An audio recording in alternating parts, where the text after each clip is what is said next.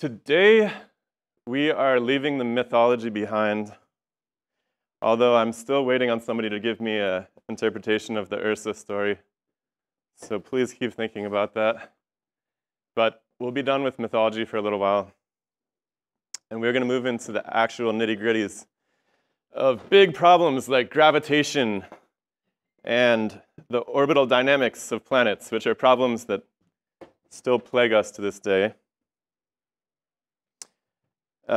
Just to give you a quick overview, we're going to start by talking about how folks first came to measure the Earth, which leads nicely into a story of how people came to understand where the Earth was in the context of all of the other planets. So we'll talk about the laws of planetary motion and more of that with Newton. And eventually we're going to wrap up with how we came to discover planets that weren't even there due to these revelations. But I want to start off with a story that I think is one of the best stories in perhaps all of mathematical science. You know, I spent a good deal of time kicking at math in the first couple of lectures because I think it's often confused for explanations, and I think this is a bit of a tragedy. Now, math is incredibly powerful, and sometimes it does lead you to discover things that you suspected to be true, but you weren't sure about. And so, you know, there was a real insistence in many cultures that the Earth was flat. And of course, on the corners of the internet, people still argue about this. But there's a really easy way to tell if it is or isn't, right? And it has to do with shadows. So if the Earth was flat, let's just draw this out, and this is the sun, you should expect that no matter where you go on the Earth, if you have a stick, that these two sticks are going to cast the exact same shadows at the same time. And very quickly, people realized that this wasn't the case. So this gentleman, Aristophanes, was a Greek scholar working in Egypt in the early first millennium BC. And he realized that through correspondence that at various times of day, that the shadows being cast in these two towns, which were quite a bit away from one another in Egypt, were not occurring at the same time. So there was a well in this town. I believe it was called, let's see here, I believe it was called Cyrene. This was Alexandria. And there was a well, and when the sun was directly overhead of the well, it cast light down to the bottom. You could see the bottom. But at the same time of day, over in Alexandria, there was a shadow being cast. And so Aristophanes realized that this was pretty much a dead end for the flat Earth model. Now, all of this rests on the assumption that the sun is so very far away that all of its rays are essentially hitting the Earth parallel, which is quite a leap of faith. And in fact, people had a really hard time with that because for most of human history, people believe the sun was quite near. I mean, it's very bright and big. But Aristophanes insisted that the sun's rays were essentially parallel by the time they reached the Earth. And here we have something of a figure to illustrate that from your textbook. But the idea is, you know, as you elongate an angle and it becomes closer and closer the further it goes, these rays essentially appear parallel. So here is Aristophanes' experiment. He took advantage of this really simple geometric principle, which you probably learned, you know, maybe 8th grade, that these opposite interior angles are always equal. And so at the moment that there was no shadow down here, make sure I get the name of this town, Syene. Syene, am I saying that right? Who knows? The moment there was no shadow in Syene, over in Alexandria, he had somebody else measure it. And they had, you know, primitive clocks that were quite decent. I'm sure they had hourglasses or something like that. They could set them to be equal to one another. And they measured the length of this shadow over here, and they measured the angle here. Actually, they don't even need the length of the shadow. They measured the angle at the moment that the shadow was cast. At the moment, there was no shadow over in Syene. And what this did was it allowed them to understand the angle at the center of the Earth as well, which is pretty cool. It's a simple trick. Once you know the angle at the center of the Earth, which turned out to be 7 degrees, all of a sudden you know if this is 7 degrees and this is 360 degrees, then 7 degrees is a 50th of the entire circumference angularly. So if you know the distance between these two towns, you just have to multiply it by 50, and all of a sudden you know the circumference of the Earth. This is pretty crazy for such a simple idea. And it turns out he was basically right. He basically nailed it on the head. So there's some argument because they didn't have miles or kilometers back then. They had these things called stadia. And the length of a stadium was is a matter of debate still to this day. So by various estimates, he was within a few percent of the correct answer. And this is just a real triumph of reason, because this was the first time that anybody was able to make an actual convincing argument. And I think this is really, really the value of mathematics in science and in astronomy in particular, is that mathematics allows you to lay out your ideas in an unambiguous way, right? You might be wrong about your assumptions, Say that he was completely wrong about the parallel rays, then the whole calculation would have been incorrect. But if you accept the assumptions, then you can lay your ideas out in a way that anybody can come along and look at them very quickly and decide whether they agree or not. And it turns out everybody agreed. So this was quite revolutionary. And that's not going to be the case with some of the other stories we're going to get into. All right, I'm going to turn down this light a little bit. Oops. All right. Now, the Greeks continued, however, to insist that the Earth was at the center of the universe. And of course, why shouldn't it be? It seems to be. When we look out at the sky, everything does seem to be going around us. And this same concept here was part of their justification. See, they reasoned that if the Earth was going around the sun, then at different times of the year, you should have a slightly different view of the stars, right? So if you hold your finger out in front of you, and you close one eye, and then you close the other eye, it moves ever so slightly, right? This is kind of weird. I don't know if you ever thought about it. It's called parallax. So when your eye is on one side of your head, let's say that's observation in the spring, and then the other eye, say your left eye, is the fall. You're going to see different pictures of the stars, right? Now, this turns out to be more exaggerated if you bring your finger closer to your face, right? You can really see it. The further you put it away from you, the less the parallax becomes. And so the problem for the Greeks was that the stars are just so freaking far away. They're unimaginably far away. And the parallax is impossible to measure without a modern telescope. So they were absolutely convinced that since, hey, we can't see this parallax, so therefore we're at the center of everything. It's not unreasonable. What's up? Yeah.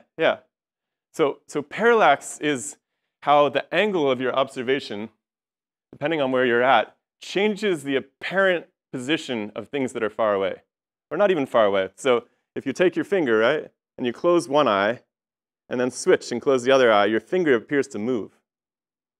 It's very strange. This matters a lot if you do any kind of archery or shooting sports. I don't know if it matters for throwing. Does anybody play football? Baseball? Do you close one of your eyes when you play baseball or football? Yeah. In rugby? Right on. Yeah, that makes sense. So this had basically convinced the Greeks that they knew everything, and they were, everything seems to be going around us. We can't see any parallax, and so It must be so. Now, there were arguments against that, though, okay? So Aristotle, you've probably heard a lot about Aristotle. If you haven't, you will, because Aristotle is beloved in the academy to this day. But Aristotle, this was his principal argument, was this parallax argument. Now, other people said things like, hey, what about the phases of the moon? It seems like there's a round shadow on this thing, right? But they were laughed off, where's the parallax? And then navigators would come back from the sea and they would say, hey, if the Earth is flat, why is it that when I go south, I see a different set of stars than when I go to the north? If the Earth was flat, if the Earth was at the center of the universe, this shouldn't be the case. But so it was.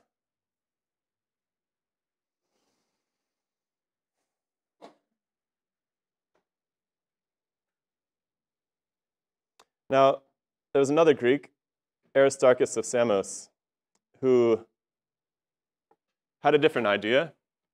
And his idea was that perhaps the sun was actually at the center of the universe, which also turns out to be completely false, but it's closer to the right idea. And this gentleman's writings did not survive to this day, but he's written about by other scholars, and so we know that he thought of it. And we're going to talk about Copernicus, who was the one who gets all the credit for this later. But this idea was also championed by scholars in Islam long before Copernicus also, several of them. In fact, it was more or less well understood that bodies traveled around the sun. Now, they didn't have the exact mathematics of that worked out, and they hadn't really detailed it in the same way that Copernicus did. We'll get to Copernicus in a second, but this was the guy who first proposed it, as far as I can tell, at least in the history, as far as we have records of it. And I can't read Chinese or Indian, so I'm not sure if there's any scholarship in that dimension, but it hasn't been translated to English, as far as I can tell. And there he is. Now, there was another very, very popular scholar who was also Greek. Now, Greek had dominion over Egypt by this point too, right? This is hard for people to understand. Why are all these Greek scholars, what are they doing in Egypt? Well, they had taken control of it by that point. And Ptolemy was one of these folks. And Ptolemy was greatly respected because he had assembled one of the greatest star catalogs of all time, just thousands of stars and their positions over many decades. He did a lot of other cool stuff too. Everybody back then seemed to have been a little bit of polymath. But Ptolemy insisted that we could explain some of the aberrations that we see if we just modify the orbital dynamics a little bit. And so we talked a bit about this in the first class. But if you ever pay attention to the sky over the seasons, and of course, maybe you've heard of this in astrology, there's this concept of retrograde motion, right? When you watch a planet, especially some of the brighter ones, like let's say some of the nearer ones like Mars, or maybe one of the more far out ones like Jupiter, there's going to become a point at which the planet in the sky, it's tracking across the night sky. At some point in the year, it will appear to move backwards.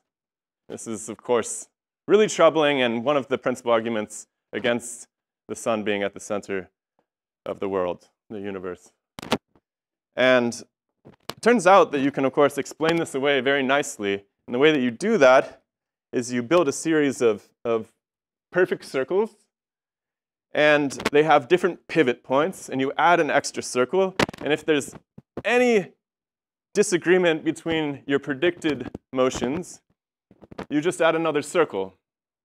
The Greeks, especially after Pythagoras, were obsessed with circles, right? The circle is quite incredible. Obviously, we just saw how a circle allowed us to calculate the size of the Earth, which is rather incredible. So the circle is at the center of so many magic tricks, it's just unimaginable. And everyone was convinced, why would the gods make the planets orbit in anything other than a circle, right? But it didn't quite work out. So they kept tacking on these things called epicycles.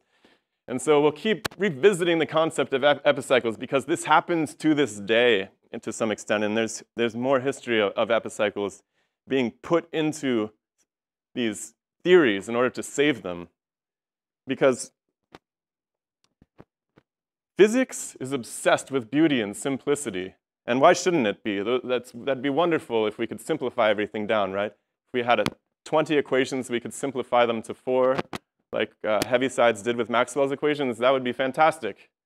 But it doesn't mean that it's right is the problem. Just because it's beautiful, just because it's simple, nature is sometimes messy. And actually, it turns out, and of course, in this case, nature is a bit messy. So this is what the orbit would look like with the, let's say, of Mars, if we were to add those epicycles into it. And people argued that this was much more beautiful, and and they could use perfect circles for it. This, on the other hand, the one that we have today, we're going to check out in a moment. It's not actually circles, right? These are ellipses, and we'll talk about what an ellipse is.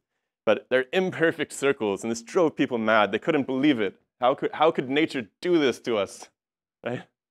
Yes?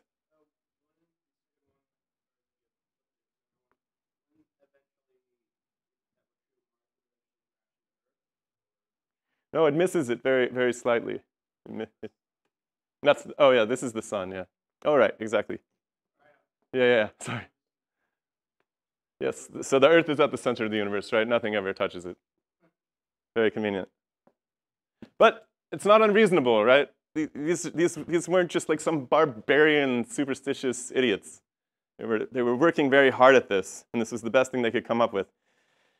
And it's very hard to see ourselves today as the same sort of people who are prone to making mistakes and who people 1,000 years from now will be sitting in a classroom like this and being like, oh my God, right?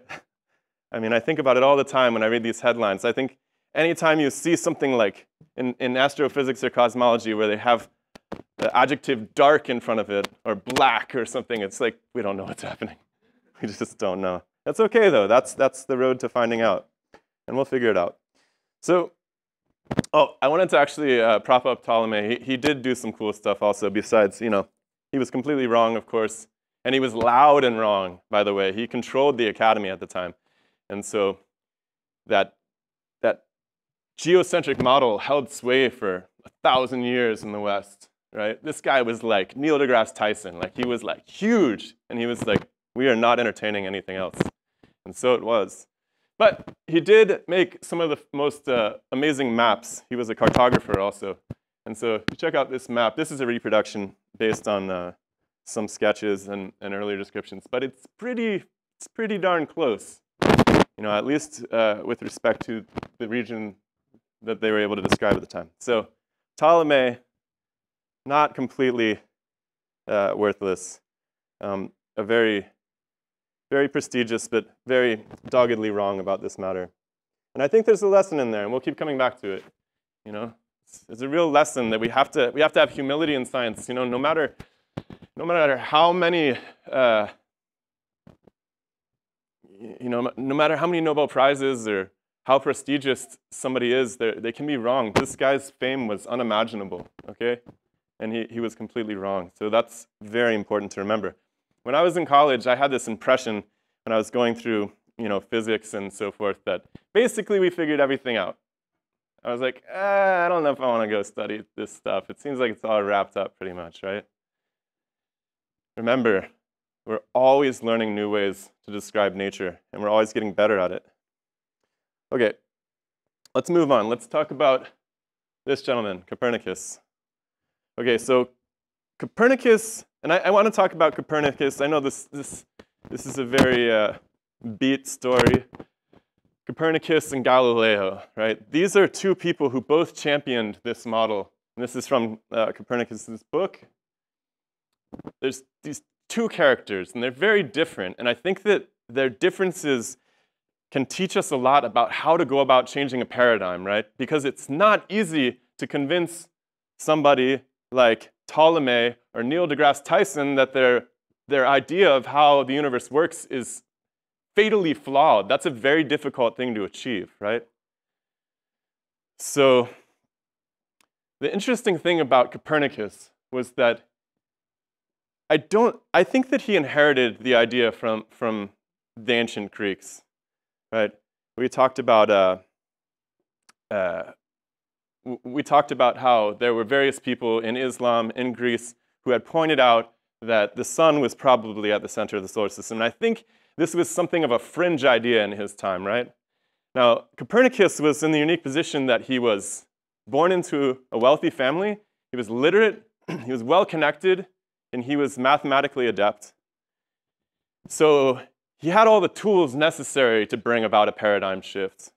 But he was very afraid because this was tantamount to career suicide, right? You don't just get up on a podium and when you're an established professional, working in these venerated institutions and start saying that the authorities of the day have no idea how the solar system works. You just don't do that, right? So what did he do? He worked on this book his entire life. He had jobs in the government. He worked as a physician for some time. He did some tutoring.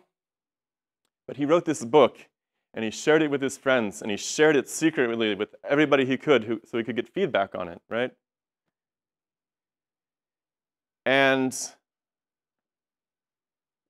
the printing press was coming online during his lifetime. He was in the German area. It was called Prussia back then.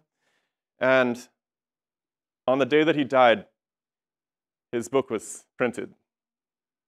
He waited his entire life to do this, right? On the other hand, there's this other gentleman, Galileo. Let's talk about him for a second. Now, Galileo, I have lots of good things to say about him, and we'll get to that in a moment, especially with regards to his technological achievements. But Galileo thought that Copernicus's idea, he lived a little bit after Copernicus, maybe he was a generation after. And after Copernicus's book was published, it was making its way around, and people were there was a little bit of a buzz, like, what's this all about? This is bizarre, It's hard to actually, I'm going to take an aside real quick. It's hard to actually conceive of how important the printing press was. You guys are all born into the internet world, right? For the most part, there's a few faces maybe that didn't experience the internet as a kid. I didn't have the internet for a little bit when I was a kid. The printing press was kind of like that. It changed everything, right?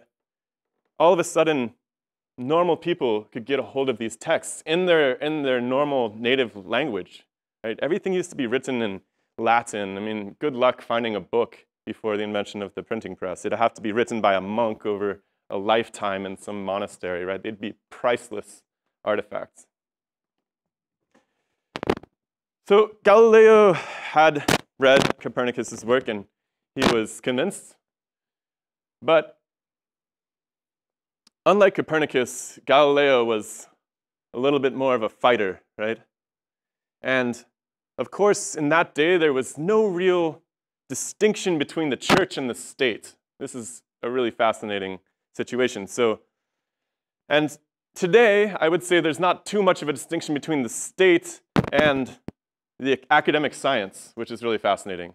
Because the science that we teach in the academy here is the same science that the state uses for all of its technological developments. It's warfare, it's space exploration, right? Those are sort of the same thing. But in this day, it was actually the church and the state, right? There was kings and so forth, but they all bowed down to the church. Well, Galileo was perfectly happy to go and tango with the church, the authorities, right? Unlike Copernicus, by the way, I didn't even mention this, Copernicus dedicated his book to the Pope, actually. How about that? And he didn't publish it until he died. He was that afraid, right? But I don't know if he was afraid of persecution so much as he wanted it to be well received. And this is a real challenge, If any of you have ever had a really cool idea and then you rush out into the world to tell people about it, you'll be very quickly astonished by how little anyone cares, no matter how good the idea is. That's such a small part of changing the world, is having a good idea. I mean, certainly have good ideas, but to get it out there, right? To actually change people's minds is not easy. So what did Galileo do? He wrote a book. It was called A Dialogue Between Two Chief World Systems.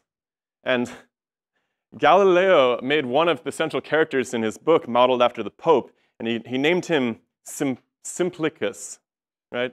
Which is something like an insult at the time, although it's actually a reference to a famous philosopher. So he said, but the Pope didn't take it that way. And the Pope was very unhappy, not only because the dialogue leaned towards the Copernican system, but also because it sort of made fun of the Pope and made him seem like a moron. So what happened to Galileo? Yeah, essentially, they said, you can't leave your house for the rest of your life. How about that? And you're not going to write, and your book's not going to be published, and nothing good's going to happen. That's what Copernicus was afraid of, I think. Yeah. So he was in the same dungeon as the Virgin Maidens that you're talking about. Yeah, except they fed him. They kept him alive. Yeah, the Virgin Maidens, they sealed up the wall and let him die in there. Different times. So, but were they really different times? Honestly, if let's say that you have a new idea about how the solar system is organized, and all of the mathematical models that we have today work perfectly well as they did back then. How easy do you think it would be for you to promote that idea? It would be very, very tricky. What's up?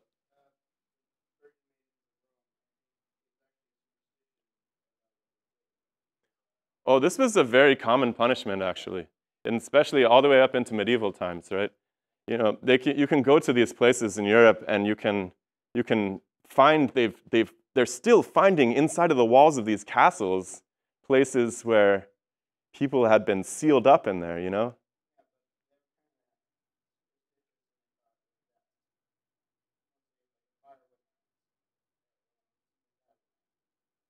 I'm sure they were greatly superstitious. Yeah, but again, like, it seems superstitious in hindsight, right? You know, maybe dark matter will seem superstitious 1,000 years from now. Maybe it'll seem superstitious a year from now. Like, this is how we progress to understanding. I think it's important to go through those phases. You know, when you're first born, you know nothing. Everything is superstitious to you. There's just this thing taking care of you, feeding you. You just scream and it gives you some food. It's like, what's happening, right? I mean, nothing makes sense until you give it that meaning. And it's been a long process of learning those things. And we're still going. So Galileo and Copernicus, two ways to try to change a paradigm, right?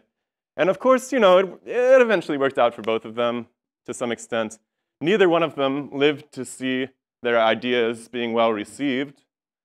But I think that the lesson here is if you really want to change the minds or the hearts of people, you need to go about it very carefully, right? You need to think about who those authority structures are.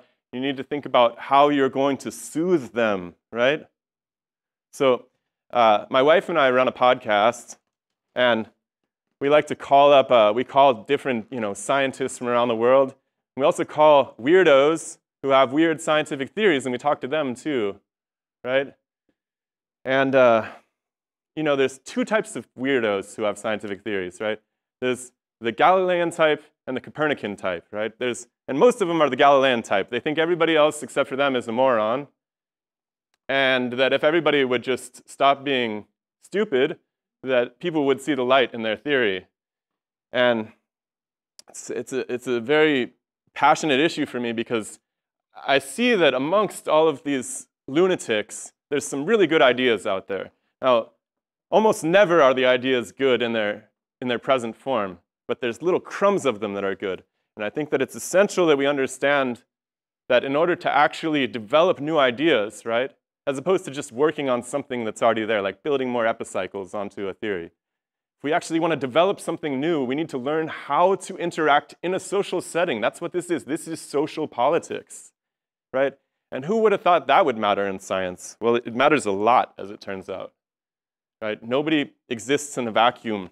You can write up the best idea in the world, and no one's going to read it if you can't get along with people. And maybe that means the Pope, which is troubling, but it is so, and it's worth considering. So that's a great story. Now, Galileo gave us the telescope in its more or less contemporary form, and he was able to observe all sorts of things we hadn't seen before, including the moons of Jupiter, which I hope many of you got to see this week. And in particular, the phases of Venus. Oh, we should mention that, in case I forget to come back to it later, that Galileo also recognized that acceleration is constant, which will matter when we get to Newton in a little bit. But he did a lot of really cool stuff, actually. It's hard to even say all the cool stuff that Galileo did, but he was a little bit of a, he was a lunatic a little bit. Let's put it that way. He was in the face of authority all the time. So with his telescope, there it is, he was able to see this for the first time, which was something that had been discussed as soon as Copernicus's work came out, that, hey, if this is the case, we should be able to see phases on Venus just like we see phases on the moon. And with Galileo's telescope, it became apparent that, yeah, Venus did have these phases, and this model was becoming increasingly difficult to ignore. And in fact, eventually the church apologized and said, yeah, it's all right. But they found their way around it. They adjusted the theology a little bit, tacked on their own epicycles. It wasn't for a couple more 100 years into the 1600s that folks actually started to think about what could possibly, I don't want to say cause, but they certainly were curious about what caused these orbital dynamics. And the first step to figuring out what causes something is often making a model of it so you can look at it from all angles and tear it apart. And sometimes that's a mathematical model. And so these two gentlemen come into the picture, and they won, let's see here, make sure I say this properly from your perspective. So over here we have Tycho, and over here we have Kepler. And Tycho and Kepler couldn't have been more different people if they tried, which is quite fascinating. Kepler came from modest means. He was more or less an orphan. He didn't have much of a family to turn back to. Passed around amongst his extended family and eventually found some work as a tutor. And he would go from town to town and tutor rich kids, basically. Tycho, on the other hand, complete playboy. You can see he's chilling in his palace over here. He's got all the food and drink imaginable, but he does have one very useful hobby, which is that he likes to track the stars with his Galilean telescope. Now, he was renowned for having one of the best star catalogs in the world at that time, right? It was sort of his point of pride of his hobby. And Kepler knew about it, and Kepler was a mathematician more than anything. And so Kepler went to see Tycho, and he was very disappointed, right?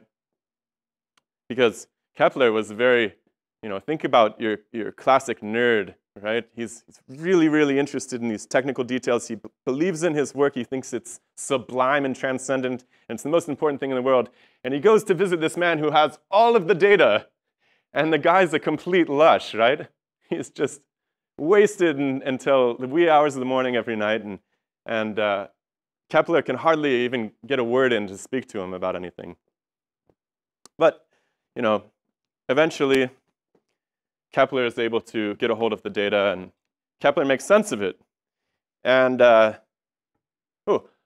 totally off topic, but probably worth pointing out that Tycho got in a duel with somebody over a mathematical quarrel when he was young, and the guy sliced his nose off. So he had a golden nose that he would wear around everywhere. I mean, this guy was just a complete character.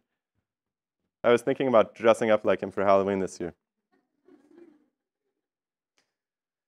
All right, so Kepler everybody was dealing with this problem, right? The perfect circles didn't seem to be working out. Copernicus's idea was cool. It made sense. We'd seen the phases of Venus, but we can't fit these planets onto circular orbits. They're a little bit wrong, right? And Kepler, ever the geometrician and the mathematician, had this idea that, hey, what if it's not a perfect circle? What if it's an imperfect circle? What if it's an ellipse, right? And ellipses can be generated by taking a slice of a cone. And this turned out to work perfectly. So let's talk a little bit about what an ellipse is and the terminology we'll need for that. There's this concept of the major and semi-major axis. This is essentially just the widest part of the ellipse. And the semi-major being the distance from the center to the widest part. Now what's really funny to me is that your textbook insists, hey, for orbits, the semi-major axis, which is A in this drawing, is essentially equal to the average distance of the planet from the sun. And I'm like, that's freaking crazy. Like, that's just a circular orbit. That's like saying there's no ellipse at all. And it turns out that it works more or less, right? You can have the average distance be your semi-major axis in so much as there isn't much eccentricity to the ellipse. So what does eccentricity mean? It just means how not circular the thing is, how flattened your circle is. And it turns out that almost all of the interior planets have very little eccentricity to them. And so, let's see here. As the planets orbit, they are going to be, well, we don't even need this figure. Let's go on and look at eccentricities. So here's all the eccentricities for all of our favorite planets. It's a number between 0 and 1. So something that has an eccentricity of 0 is a perfect circle. Something that has an eccentricity of 1 would be a line. Actually, it'd be so flat. But as you can see, the planets, for the most part, are very close to 0. And so we can say that the semi-major axis is, in fact, somewhat close to the radius of the orbit, which means it's essentially the average distance from the sun at any given point in time. But what you notice these very elliptical ones over there. What do you figure those are?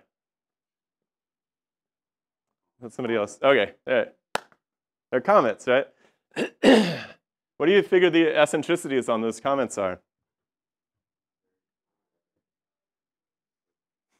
Numbers, anybody? Throw them out there. Yeah, that's about right. So that, I don't know how to say this, Kopf is 0.5481, and Encke is 0.8471. That's a seriously elliptical orbit. Okay. What's that? Halley is a comet? Oh, what is it? What is it? That's a good question. It looks like somewhere a bit lower, maybe 0.3 or so. I don't know. I didn't write that one down.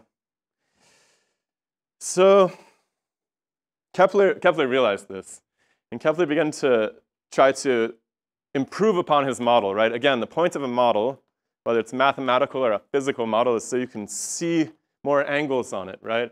And so Kepler began looking for ways to describe the paths of these bodies as they orbit. And one thing he noticed, I'm sure that others had noticed this as well, was that the planets, when they were closest to the sun, seemed to go fastest. And when they were distant, they went slower. And it turns out that this makes a lot of sense because you have this slingshot effect where it's being pulled towards the sun, and then as it gets further, the gravity is less, and it's pulled slower, and then it repeats, right? And Kepler had the mathematical wherewithal to figure out a way to explain this in a very simple mathematical statement. And so before I even get into any of the mathematics, this is obviously not a mathematical course, not really going to be tested on the mathematics or anything, but I think that it's worth understanding that these simple models do lead us to making physical revelations now and then. And it's important to understand where we're at today. And so that's why I'm going to talk about a few choice pieces of mathematics, including Kepler's laws and Newton as well.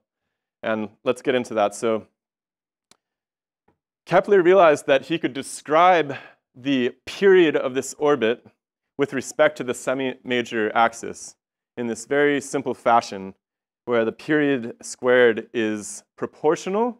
This is one of my favorite signs in all of mathematics, the proportional sign. And it's proportional to the semi-major axis cubed. And so why is this a fantastic sign in mathematics? Because it allows you to make a generalized statement, right? The orbits are all a little bit different. That is to say that if we have to actually, to put an equal sign there, we'd have to put some sort of number in front of one of those variables. Yes? Oh, we'll get there. Don't worry. Yeah. Oh, the other ones just had to do with the elliptical orbits and so forth. There, yeah. You can follow up. They're all in your textbook. So, right. So Kepler realized there was a proportionality to this. He didn't know what that scaling factor was. And so if you are ever looking at a set of data, maybe some of you will go to grad school and actually do scientific experiments yourself. The first thing you're going to look for is congruences and patterns between different sets of data.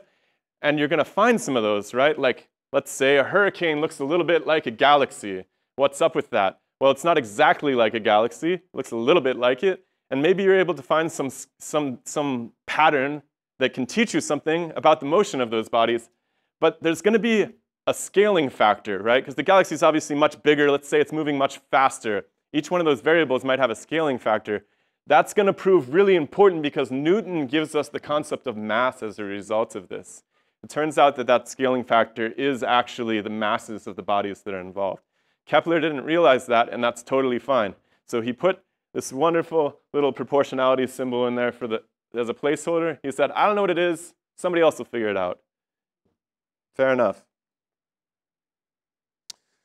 So before we get into Newton, we got to talk about some Newtonian keywords, let's say. There's a number of terms that we have to understand. We're going to keep using them as we go throughout this course. So these are really, really, you might think you know what these mean too. They're ones that people throw around in common parlance all the time. But they turn out to be really complex concepts that we still don't have a grasp on. And that's really important. But Newton brought them to our attention. Others had played with them, but Newton gave them a word. He coined these terms. By the way, I highly recommend coining terms if you're ever in the position to do it. So see if you can get new words to stick in the language. All right, so inertia, what is that? Inertia is a really strange concept. It just means that things like to stay the course. If they're sitting still, they want to stay sitting still. If they're moving, they want to stay moving. This is a very, very difficult concept to explain to this day. And so I talked a little bit about Mach last time. Who you know from like different speeds of sound, probably. Or maybe, yeah, that's probably the best place you know him from.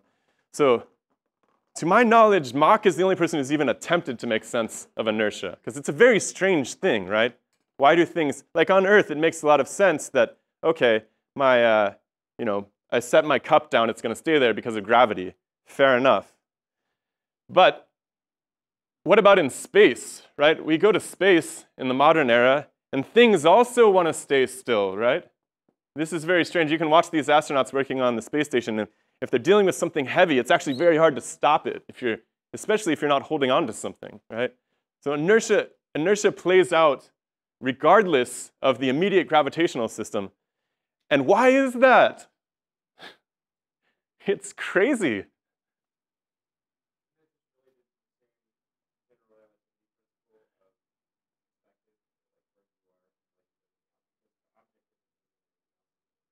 Yeah, and that's Mach's idea. Actually, Einstein got that from Mach. It's called Mach's principle, right? And the idea is that the rest of the universe matters. Even if you're not next to Earth, right, that's holding on to you, the whole of the rest of the stars and everything else, even though they're very far away and gravity is very, very weak, something like tens of powers less strong than electromagnetism. It's very weak, but all of it added together matters, right? The rest of the universe really holds on to everything. And that's something worth thinking about, you know? Why does it hold on to everything? What is, you know, you mentioned general relativity. We'll get into that plenty later. General relativity is a fantastic mathematical model. It's very precise for what's happening, but it doesn't tell us why it's happening, right? And we'll unpack that later, because that's a bold statement. But what is holding everything to one another? This is a problem I would submit to you that we haven't solved yet, and we will eventually. But how are these atoms connected to one another? And I think connection is really what needs to be thought about. How are they connected to one another? But inertia has to do with the fact that the whole of the universe is holding everything in place, and it's very difficult to move things as a result of it. Obviously, on Earth, it's very difficult to move things as well because of gravity, local gravity. Okay, so we have inertia. Two more of these concepts kind of go with it, and that's momentum, which is how much stuff is moving, right? And momentum, actually, in Newton's day, momentum wasn't a concept distinguished from energy. And I would say to you that as we move through this course, energy should also be thought of very similarly. It's something moving, right? Or if it's potential energy, it's the potential for something to be moving, right? And this has gotten lost, especially when we get down at the very small levels or at the astronomical levels. We always have to be talking about something moving or with the potential to be moving. And so momentum was Newton's concept for that. We still use it quite a bit today. And then the force, right? This is of course, maybe Newton's crowning achievement is the idea of the force, right? Which is a super mystical and supernatural sounding thing, right? And I'm sure people will make fun of us in 1,000 years for this. Yeah, Star Wars, right? What's a force, right? I mean, and it gets out of control. People will often explain things in terms of the force is doing this, the force is doing that. I take issue with those sort of explanations because they don't get down to the bottom of the story. And the bottom of the story in physics is always that something, right, is doing something. Some material actor is doing something. This is what physics means, ultimately. But Newton basically said, hey, I'm going to call a push or a pull a force. And that worked out really well. It simplified things. And it allowed him to develop the laws that we're going to talk about, and also it allowed us to develop the general relativity. And I don't know if we'll get into that today, but we might, because it comes directly from Mach and Newton's concept of a force. And this, let's just do it. All right, so look, a force, right? Well, we'll get to Newton's first law, and let's do that first. Okay. Make sure that we got the terms out of the way. So Newton's first law is that if something is at rest, that it's basically going to stay at rest. This is his inertia idea. So this first law is just inertia, okay? No big deal. The second law is that when a force is applied, when it's pushed or pulled, that rate of change in momentum equals the force of the push or pull. You probably know this one as F equals ma, right?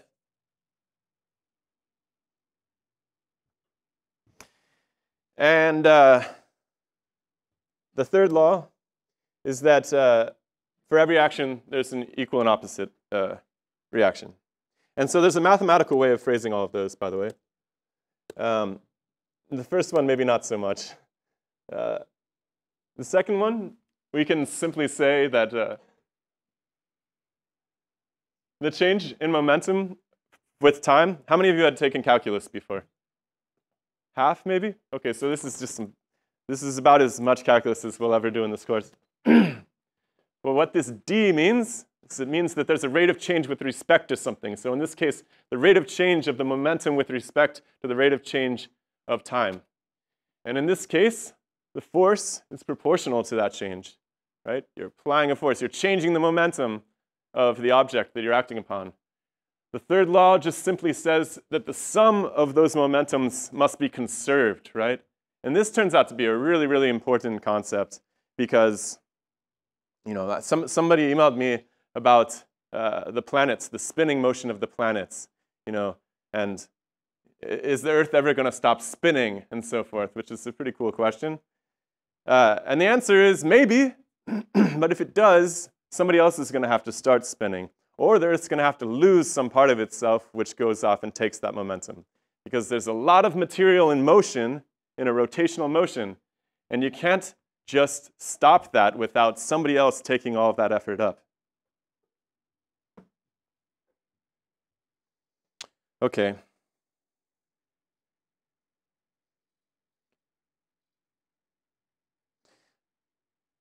You know, I'm going to save the general relativity for another day. I think your textbook will get into it. I think it's better to do that instead of getting lost in it right now. I want to talk about this idea, though, because this is very important to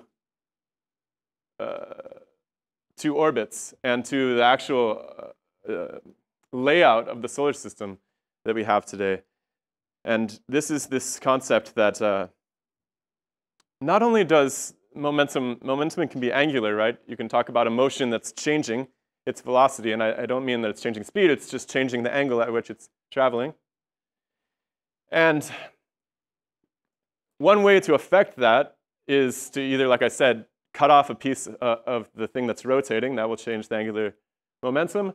But you can also just rearrange the components of it. So figure skaters make use of this all the time. If they bring their arms in while they're spinning, they'll spin faster. And this is interesting because angular momentum depends on the size of the object, but it also depends on the mass of the object. And so angular momentum can't change. There's no way where for that motion, that energy to go. It can't be dissipated. And so what happens? Well, the speed has to increase to complement the change in the radius. It's a conserved quantity. And this idea of conservation becomes, at this point in the story, begins to dominate the landscape. This idea that equal and opposite forces, there's always some way to keep track of motion as it dissipates throughout the solar system. So this is going to really start to matter when we talk about the layout of the planets, which I believe we're going to get into next week. You see this with rocket ships, right? This conservation of momentum. When the explosive propellants fire out the back of a rocket ship, they're putting a lot of pressure, they're pushing on the Earth, and the Earth has to push back against them with the equal magnitude, right? And this might seem common sense, but it's an interesting schematization of the concept of push and pull. And this idea that things must be balanced, which is really fascinating because it takes us back to our indigenous cosmology to some extent from last week, right? This idea of balance is so important in the universe. You can't just have things bleeding away. You don't just lose energy. And this wasn't really formalized until the 20th century, 19th century, when people started working on engines. But energy is energy, material in motion. It never disappears. And of course, it never appears either, in a closed system anyways. And this is a nightmare for the cosmologists today, right? Because they're trying to construct a birth of the universe, and that's very difficult to achieve if energy is never created or destroyed, but it really doesn't seem to be. In fact, it's very difficult for us to rationalize how something could start moving without something moving it. And that's really at the heart of these principles. If you want to get something going, you're going to have to put a lot of effort into it. And this seems to be true, and I think it was true to the most distant ancestors that we have. I mean, it's true on a fundamental level. If you want to get something done in your life, you got to work really hard at it. It's an unfortunate truth to realize, which is why college is such an amazing time, because you have this moment where maybe you don't have to work in the capacity of earning money so much as you might a few years from now. I'm sure many of you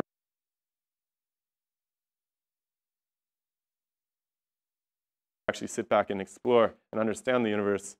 But to do something requires effort, and it's a proportional effort to do what you want to do to that outcome. Oh, and of course, Newton gave us the concept of mass too. Now, mass is something that you probably think you know what it means, and certainly the textbook asserts that it knows what it means, But I think that it's not so simple, especially when you start studying fundamental physics, when you start studying electromagnetism, when you start studying little things like quarks, like the subatomic structure. Mass becomes a little bizarre. So when Newton talked about mass, what did he mean? He meant how much material was gravitationally available, right? And I would assert that that is probably the only robust definition of mass. Now, the way that it's gotten confused with the amount of material total is an interesting story. It's kind of beyond the scope of this course. Maybe we'll get into it a little bit. But when people started playing with electricity in like the 18th, 19th century, really, they, and particularly J.J. Thomson and the discovery of the electron, they noticed that the deflection of these beams, which they thought were beams of electrons, and most people still think of it this way today, although there's problems with that. But the deflection of these beams could be counterbalanced with a mass, a gravitational mass. And so they said things like these subatomic particles had mass also, right? Because there was an equivalent. And in fact, if you measure things at the subatomic level today, you measure them in electron volts, right? Because we're actually measuring the deflection of that signal in an electronic context. And it does have an equivalent. And so people have assigned mass to these subatomic elements, but there's problems with that. There's serious problems with that, actually. So Newton gave us the idea that mass is equivalent to matter.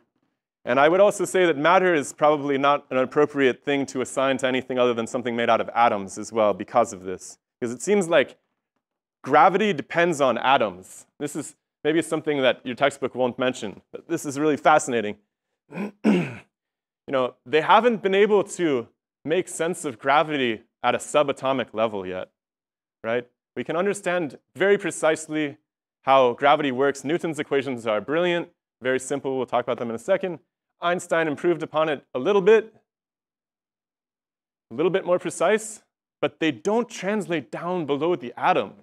The stuff below the size of the atom doesn't seem to care about gravity at all. And I don't mean like gravity is weak down there. I mean, it just doesn't matter at all. There's no translation of that concept. And that's why I say I'm troubled by the concept of mass being applied to things that are too small, right? And the same idea of matter being applied to things that are too small. So I like to use the word material for things that are made out of objects that have surfaces, which is distinct from matter, which is stuff made out of atoms. Okay.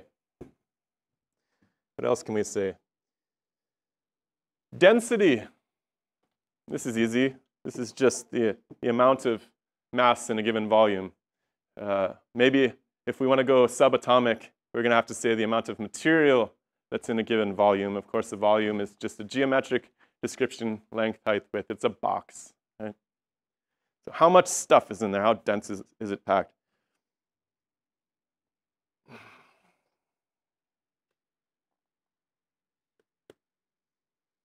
Okay, so we come back to the beginning points of this mathematical discussion. And Newton had this revelation that, hey, Kepler had a fantastic idea with this relationship between the radius of the orbit, or we'll say the semi-major axis of the ellipse, and the period. But I think there's something more to this. I think that the scale of that depends upon the mass. How much stuff is there? How many atoms are in those planets? And this is really quite brilliant. So Newton was able to do away with our proportionality sign and actually give us an equal sign. And this was just mind-numbing to people at the time.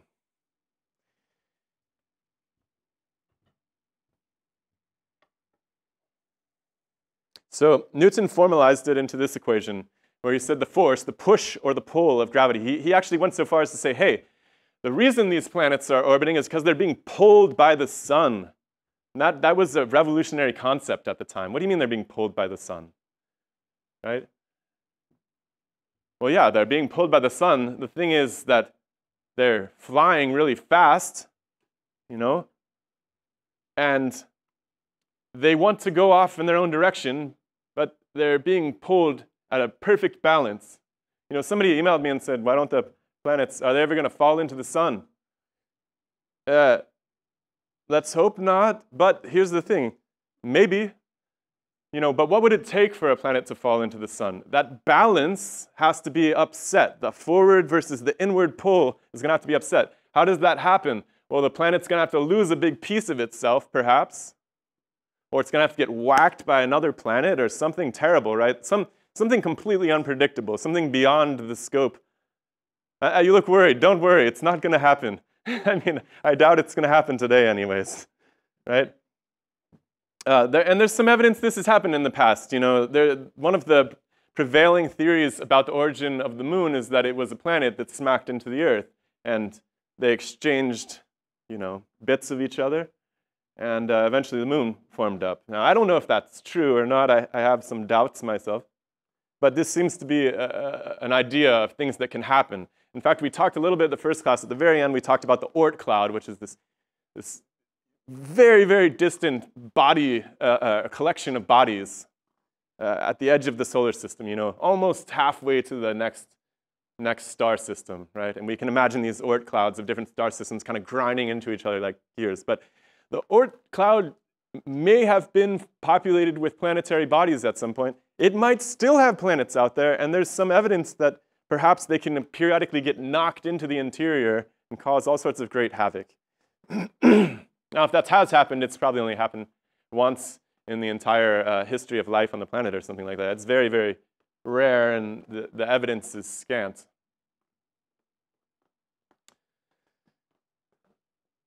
So, Newton's famous law. Now, what does this mean? I want you to really think about, what does this mean?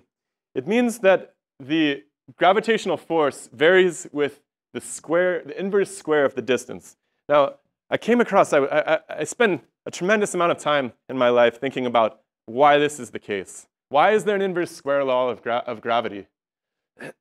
And at some point I came across this scholar. This was a Persian scholar named Jarir Tabiri. Goodness. And Tabiri had this idea that everything was connected by cords. All of the atoms were connected to one another. And I think this makes a bit of sense. I'm not saying it is so. I'm saying that it's maybe a good way to think about the effect of gravity dissipating at a distance. So if you can think about this sheet of paper, the first one that says A, is having 4 cords attached to it. If you go out a distance of 2r, you're going to need 4 different sheets of paper. In other words, each sheet of paper is only going to have a quarter. That's 1 over 2 squared, the inverse square of attachment points to the Earth. If you go out 3, you're going to have a 1/9 of the connections. This is the inverse square law. I think it's the best way to think about it. And in fact, this plays out with light as well, which is a really fascinating corollary, which I am absolutely certain will be instrumental in updating our understanding of gravitation and light, because light behaves exactly the same way. Now, light is a little bit easier to understand because you have rays of light. Everybody thinks of light as rays. People don't generally think about gravity as rays. But it might not be inappropriate to start thinking about gravity as rays, actually. And this is outside the scope of the textbook, but it's something to think about. So light behaves exactly the same way. The intensity of light decreases with the square of the distance, just like this. And there might be some insight there. It's something to go home and think about anyways. I should have probably showed this object a few minutes ago, or this drawing a few minutes ago. But this gives you some idea of the balance of forces, right? There's this very beautiful, perfect balance. These orbits, what is an orbit? It's a perfect balance between the object falling into the sun and the object flying off into space, right? And it's not entirely clear. It's not clear to us, anyways, how perfect that balance is, actually, because it seems extraordinarily stable. And of course, the planets interact with one another. There's gravitational interactions, especially with the larger ones. And so the whole system is stabilized. And we can think about the whole system being stabilized perhaps in a Machian sense, too, from the inertia of all of it. These things that are in motion want to stay in motion, and perhaps that matters. And so this is how you need to begin to think about orbital dynamics. It's a balance of falling and forward motion. And again, falling is not an easy idea, right? This comes back to why do objects fall? Beyond the scope of this course, but this is a huge open topic, you know. Somebody mentioned general relativity has done a great job of providing us a very accurate depiction of how things fall. And that's true. It's incredible. And I think this was a very brilliant revelation. But it doesn't tell us why they fall, right? And maybe you've had some people tell you like, oh, okay, well, the space-time is curved or something. But space-time is a mathematical concept, right? It just means the way things move in time. And to say that the way things move in time and is warped is a little bit of a cop-out. It's not actually a mechanism for how it happens. I don't mean to say that it's not useful. It's very useful. And of course, making those mathematical models like Kepler did allow us to gain insight later into what actually causes them. The gravitation's just a wonderful open topic, you know? If you want to get involved in physics someday, you know, maybe you'll just have some insight. But we don't totally understand why objects fall. This is wonderful, actually. And people, by the way, will tell you that we do. But what they're really saying is we can describe to you how they fall. We can very articulately draw out for you with quantitative certainty exactly how they fall depending on their mass and their distances and all of these things. That doesn't mean they understand what causes them to mechanistically, right? So this is a wonderful open page in the world of physics, gravitation, and to some extent the behavior of light. All right. Newton also had this idea that, you know, if you were able to somehow throw an object fast enough that maybe it could leave the planet and find itself with that perfect balance of forward motion and downward fall. And it turns out that yes, you can do that. You can do that, actually. And we do that. That's how we put satellites in space all the time. We essentially throw the object really, really hard up at the sky. Now, if you throw them fast enough, they can actually leave the orbit. And that turns out to be really, really fast. And what's really interesting about this concept, it's called escape velocity, how much speed it takes for an object to leave an orbit. It turns out to have nothing to do with how big that object is. It's entirely dependent on the characteristics of the body that it's trying to escape. And so it varies with the square root of the mass. And the mass of the body, like say the Earth, if you're trying to get a spaceship outside of it, it only depends on the mass of the Earth. G is a gravitational constant. This was also, we talked a little bit about constants today, and there was a constant in Newton's equation as well. Let's just go check that out really quick. You see this G, this big G. This is a universal gravitation constant. Now, what's fascinating about constants? We already talked about this. What's up with constants? Well, scaling factors mean something, right? What does big G mean? We don't know, actually. It's just a number that appears to be able to scale gravitation. And it has a very compound unit set, right? It's a very important number, and we're not sure what it means, but it can actually lead us maybe to understand the mechanism of gravitation at some point. I think that there's some clues embedded in there, just like there were clues embedded in Kepler's equivalence, right? Which Newton came back and said, okay, that's actually the mass of the planets that fit in there. There's something like that going on with big G. And so we see that in terms of escape velocity. So escape velocity is really fast for the Earth, right? How fast do you think you have to go to escape the Earth's gravity? Anybody? Guess? Okay, you read it. Yeah, it's 25,000 miles per hour. I believe it's miles per hour. Is it kilometers per hour? Yeah, it's miles per hour. That's very fast, but it doesn't matter. It's the same for everything, at least in Earth's orbit. And so we actually can make use of this. You can actually with a spacecraft, say you're trying to find your way out to one of the far-off planets like Jupiter or Saturn, well, it takes a great deal of fuel to pull that off. And so what you can do is you can take advantage of the fact that the planets will sort of pull you along as they go, and you can hop, as you can see here, forward a little bit. Use a little bit of that forward momentum of the planet. And of course, you're going to slow the planet down a little bit. Hopefully it works out. But you're going to slow it down just a tiny bit. Remember, the momentum is always conserved.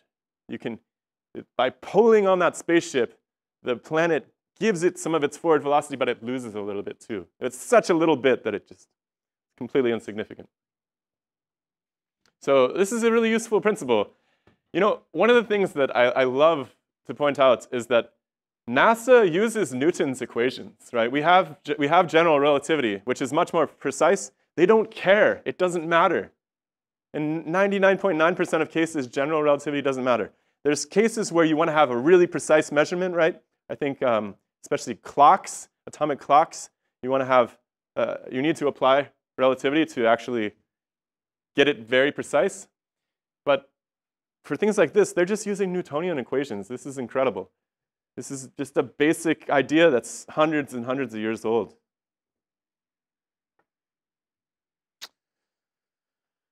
All right, so turns out that when you start to calculate the orbital dynamics for more than one body, it gets really ugly. And I'm not going to do this math to you right now, but this is just 3 bodies. We've been talking about 2 this entire time.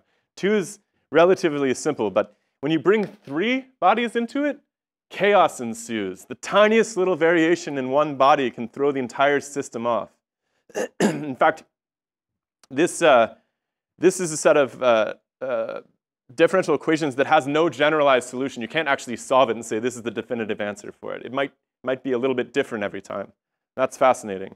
So the 3-body problem is something of like a pool trick amongst mathematicians. They play with this. They'll try. There's also imagine bringing a 4th body into it, right? Now that doesn't mean that we can't make any statements about 3 or 4 bodies. And the story that I want to close with is about finding planets that we didn't know were there, that we can't see. So this is a lovely picture of Neptune. Now, this is, I believe, in the infrared spectrum. This just came back from the James Webb. Very beautiful planet. Has a number of moons, has some rings to it. But you can't really see it from Earth, is the thing. And we got some pictures of it with the Hubble recently. But for many, many years, didn't know it was there. However, people were playing with this idea that, okay, Newton's equations are great, but if they are so, then these orbits should be perturbed a little bit by one another. And so the mathematicians at the Academy were going through the books, and they were checking the orbits, and they looked at the biggest, easiest ones to observe first.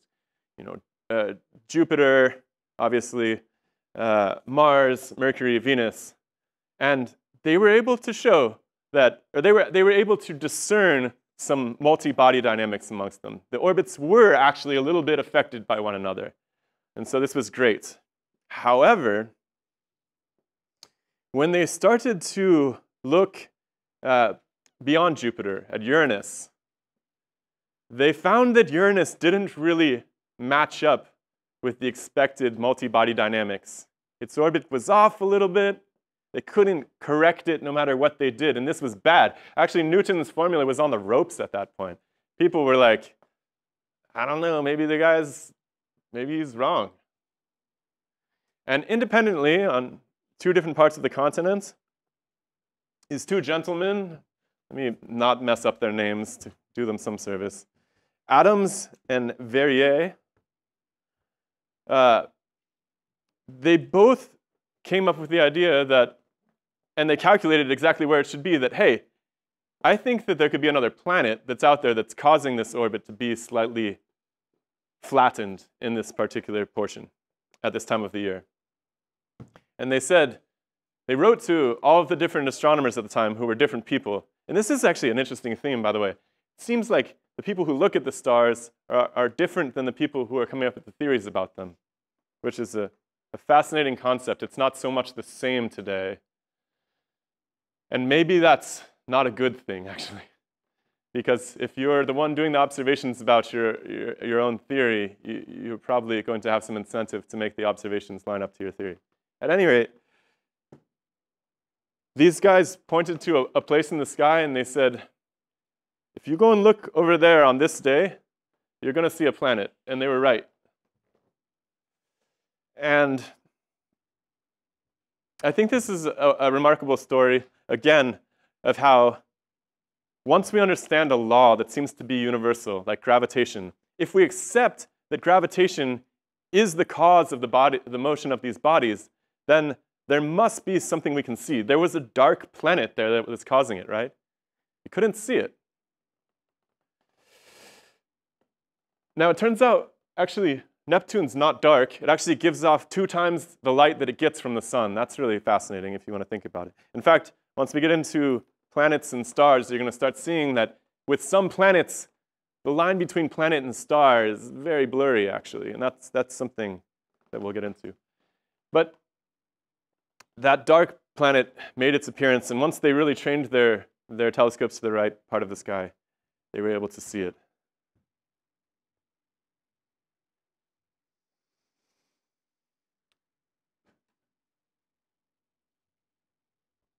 So all of these dark things that we see when we look at the sky, there is some explanation for them. It's waiting for people like you. Maybe a few of you will go into astronomy. Maybe someone's going to make sense of what's actually happening. Every single time, look for that. When you see headlines, look for the words dark or black or mysterious, right? These are the questions that need solved. And we'll do it. You will do it. Let's stop for today. Thank you, guys.